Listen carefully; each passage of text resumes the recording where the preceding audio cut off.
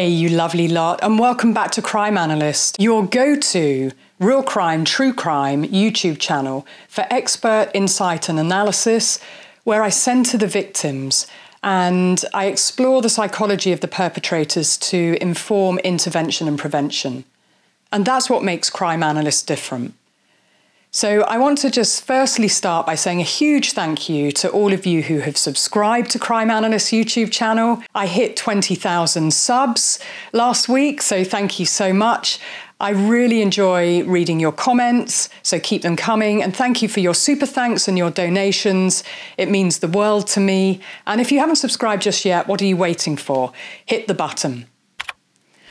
Okay, so before I get into this week's video, which is about unravelling the latest developments in the Gilgo beach murders, I want to just give a trigger warning. And that trigger warning is because this material and the cases that I talk about may well be distressing or upsetting. But the reason I talk about cases and I recenter the victims in their narrative is for education purposes and to raise awareness. And it may well just save a life. So that's how important I take this. And also just to say that I'm not diagnosing anyone in the videos. I'm giving my informed expert opinion and insight and analysis. Okay, with that having been said, I want to unravel some of the latest developments that have happened in the Gilgo beach murders. Now, in my last two videos, I talked about the victims and I also talked about the evidence and some of the key pieces of evidence in the 32-page bail application. So please go back and watch those videos if you haven't done so already. And I talked about the press conference that happened after the first hearing on August the 1st, where Heuermann's lawyer said very clearly that Heuermann had told him that he was innocent, and he also put it to the media that they hadn't even contemplated that the police had the wrong guy in custody. Well, the 32-page bail application really is overwhelming in terms of evidence thus far, and there is more evidence. And the more evidence comes from 12 days of searching his property, of taking it apart and finding the vault, well, in the ground, built to a specification with a steel door. And I do just want to say, a few of you have said when I mentioned that it was soundproof, well, it wasn't specifically soundproofed. Well, what do you think it's going to be when it's underground, built in concrete with a steel door? That on its own would render it pretty soundproof. Okay, so I'm not going to split hairs on this. It's just a fact that that was intentional. And it wasn't just a vault that had guns in it. It wasn't just about a gun safe. It was bigger than that. And there were other items within that area. And when we think about the serial killer in terms of this particular type of perpetrator and the binding and the sadism, this is an individual who will want to spend time with the victims. Okay, so it's really important the areas, storage units and the vault and other areas that are found, the South Carolina property or grounds that he had. It's really important that South Carolina, his connections there, and in Las Vegas, where he had a timeshare, all these areas need to be searched. And the first generation avalanche is on its way back from South Carolina to New York to be processed. There's a huge amount of evidence to be processed now, and that will take time. So all of that will happen in the background. So this really is an forward-moving investigation, and it happens this way often at the point of charge, because then you timeline someone and then other areas, other anchor points become relevant, and all of these things need to be looked at and analysed and assessed. So I'm sure that his defence team would probably go for a speedy trial, and they have a lot of information to go through themselves, as does the prosecution. But things like, as I mentioned before, the burner phones, 7 burner phones tied to various fictitious named Tinder accounts, and one of those burner phones being in his possession, and the fact that phone calls that were made from either the burner phone or Melissa Barthelomew's phone, for example, were in the same location as Rex Heuermann's phone.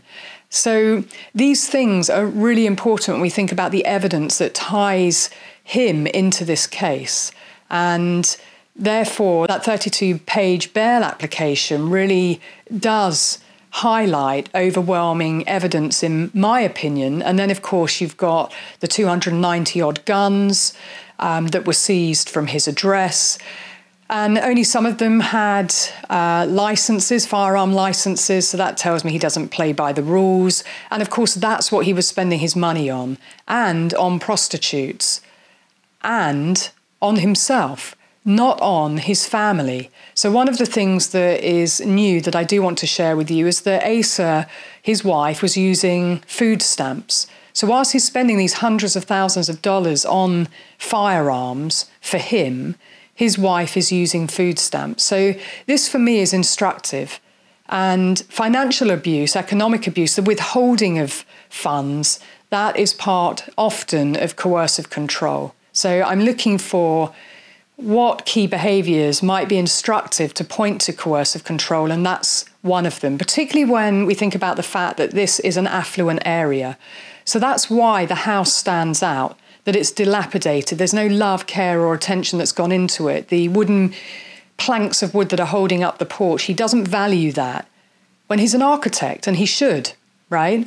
That's his selling point. The fact no one knows them, no one really knows them. That isolation, was that of his doing? Was that intentional? So again, what are the things that are known for sure in this case? And the August the 1st hearing was important. 2,500 pages of documentation of evidence was handed over to the defence. And there was also a press conference called on August the 4th. And I want to talk about that. It was called at short notice by the District Attorney, Ray Tierney. We didn't know what was going to be said. And it's quite unusual for these press conferences to keep happening. Normally, DAs keep their powder dry, as we say, and they don't like to say too much. But this was to announce that the task force had identified one of the victims. Now, there were a number of Jane Doe victims, and I don't like even using that term. At New Scotland Yard, even when someone was unidentified and not known, like the torso in the Thames that was found, my boss, the head of homicide, gave him a name and called him Adam. And I think it's important that we do that to humanise victims. So I'm really glad that this victim now has a name, and her name is Karen Vergata, and she was a mother of two, a mother of a toddler when she disappeared on Valentine's Day in 1996. Now that's important as well. And for me, and oftentimes a date can be significant, and for me, now Rex Heuermann's in custody, of course they will be timelining him, and I hope that they will be looking at that date specifically to ask who he was with, to ask those who knew him, his partner, was he with them? Because oftentimes with Valentine's Day, partners are together celebrating. So you have to go far back, much further than 2010 in this case. And as I mentioned, it was on Valentine's Day when Karen disappeared. She wasn't reported missing. And something very important was shared with me by Richard McCann on my Crime Analyst Podcast series when I was deconstructing the murders in Yorkshire back in the 70s that were committed by a very prolific serial killer called Peter Sutcliffe. And he told me that the misogyny and the judgment towards his mother, Wilma, and the other victims was just so disgusting, and it made him angry. And I shared with him it made me angry too. The misogyny, the fact that there wasn't urgency to the investigation because it was just prostitutes who were being killed. Well, he said that his mother worked hard to put food on the table for him and his siblings, and that was important to remember because the fathers were no longer in the picture. They had disappeared, and they're not the ones that are being blamed or judged. It's the women who are. So that again tells me about this double standard. And I think it's really important that we understand that often when women sell their bodies, it's because they're trying to put food on the table for themselves and or for their children. So Karen was 34 years old at the time she disappeared, but what I will tell you is she looked much younger. And it was her legs that were found, first of all, in April 1996, and then her skull was found 15 years later. So this is a 27-year cold case. And finally, a name has been given to what was called Fire Island Jane Doe. And that's an important part of this investigation. And I wonder whether she would have been identified far earlier on had there been an investigation, but she hadn't been reported missing. So the District Attorney Ray Tierney said at the press conference that he wanted to honour the victims, and I think that's very important because they haven't been honoured thus far. And let's not forget that 11 bodies were found and that they were just stumbled upon. This wasn't part of an active investigation. Sorry, I get very animated. I'm hitting my mic because I see this far too often. The serial killers are stumbled upon rather than it's an active process. And the same with finding them. But I'll come on to that because we have to remember that Rex Heuermann was identified through old information and intelligence given by a significant witness in the case of Amber Costello. Now, that significant witness was someone called Dave Schaller. And yes, he was her pimp. And yes, he saw Rex Heuermann, what he described the day before, of this 6'4" to 6'6" ogre of a man, and he gave the description of this guy with an empty gaze, this huge ogre, and he was driving a first-generation Avalanche. So that information wasn't followed up on. It wasn't prioritised, and this is part of the problem. And I talked about it in my last video. I nudged onto it by saying that because some of the victims were prostitutes, they weren't seen as worthy victims. And there was a lack of urgency in the investigation. Now, a couple of you have written saying, well, that's not the case. But I want to share with you my knowledge and experience of working these cases. And it most often is the case. And the misogyny that I've experienced, and I've seen firsthand, where women are not valued and not seen as worthy, and that does play a part. And I want to share a quote from what the chief of detectives said in 2012 at a press conference when he said that the consolation was that the murderer was not selecting victims at large, but rather selecting from a pool. Now, what the subtext is for that is that it's just women and vulnerable women who are being targeted, nothing to see here, nothing to be worried about. That's the subtext. So I can tell you categorically that that played a role and it set a tone. And victims are seen, they're weighed up of who's worthy and who's not. And often women and children are not seen as worthy. And the patriarchy and the old boys network plays a part. That's why violent men are allowed to carry on being violent, and a serial killer like this has continued for far too long because key information and evidence and intelligence from significant witnesses was overlooked. And it was also overlooked because there was a lot of infighting going on within the police and with the DA's office as well. Now, a lot of the detectives were very upset. There was almost a mutiny. They were so upset. The lead and long-time detective on this case was removed by the district attorney, and that caused a lot of upset. His name was Patrick Portella, and that created a lot of upset. And they also felt that they were being micromanaged by the district attorney, and they didn't like that either. And I can tell you, detectives do not like being told what to do.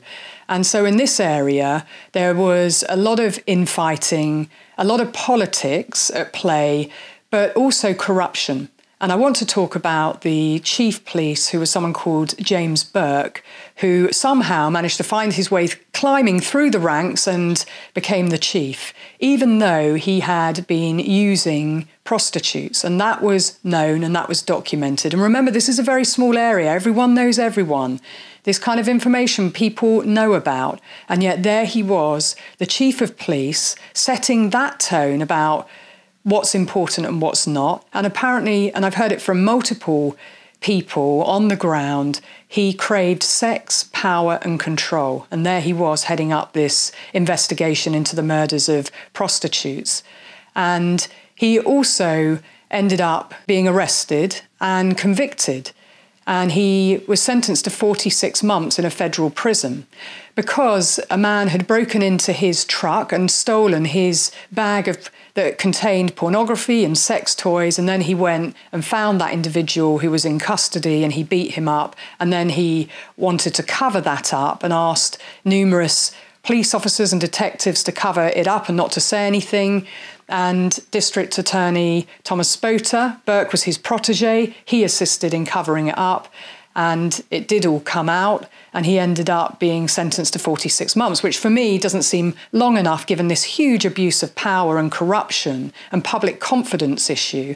And then you had Spota being sentenced to 5 years. And I would imagine there's a lot more that was going on, a lot more.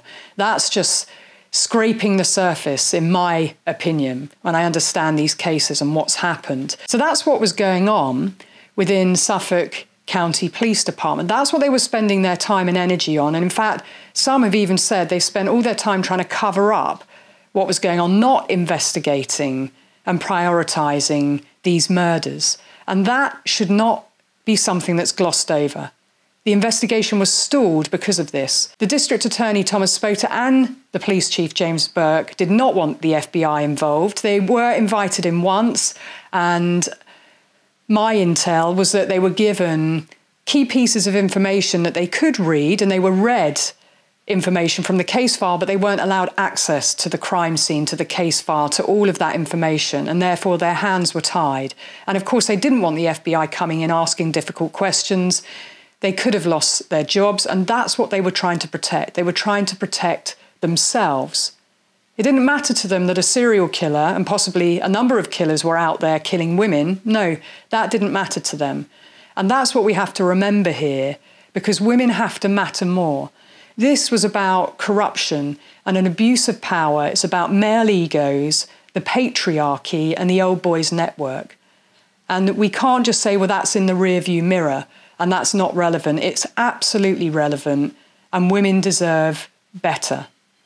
Enough is enough. True accountability and transparency needs to happen. So I'm going to end by just reiterating, I do think the task force have done a great job, but this really isn't the time for a victory lap. There's a huge amount of work still to do in this case, so it's a time to remain circumspect, to honour the victims, and the way that you do that is to investigate fully and to identify the victims. And it's really important that they invest in the investigation, because let's face it, the task force, well, within 2 months they found Rex Heuermann. They did their job. And as I always say, do your damn job and the rest will follow. And that's what the public want to see. So I'm going to end there thinking about the victims. And there will be more to come on this case, I have no doubt. More in terms of the evidence, more in terms of the investigation. We already know that Rex Heuermann will not give a confirmation swab. And that's a very interesting development, given that you would think that if he were innocent, that he would want to do that. So that, again, is another red flag for me. But I'm going to end with us thinking about the victims, and also just to let you know that Melissa Moore has set up a GoFundMe for Asa and for the children. They really are destitute. Their house was ripped apart in the searches, and Melissa and Kerry Ross and Dennis Rader's daughter knows exactly what it's like to be in their shoes, and there is a GoFundMe, so if you would like to assist with that, I'll put the link in the description below. So I'm going to end there, thinking about the victims, and I do include Asa and the children in that. Until next time, be curious, ask questions, and always trust your instincts.